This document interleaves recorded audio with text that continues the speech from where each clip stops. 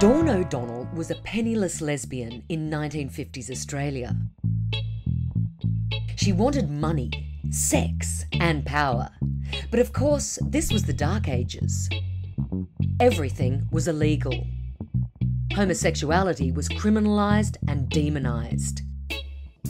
Dawn stormed her way through Sydney's gay underworld and built herself an empire of drag clubs, car parks, steam rooms and sex shops. She adored drag queens, and many started their careers in Dawn's pubs. Hi girls, how are you? People like to see people live. And I mean, you get a good drag queen, you get somebody that's got their hand on a microphone.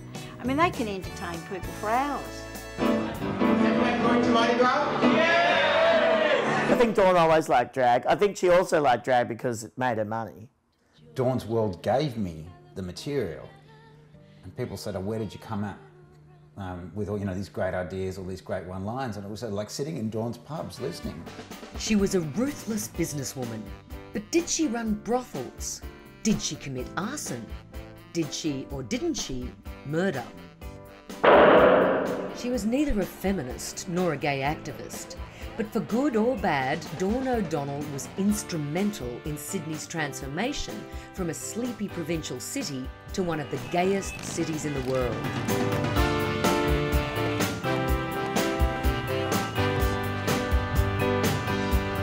This is her story.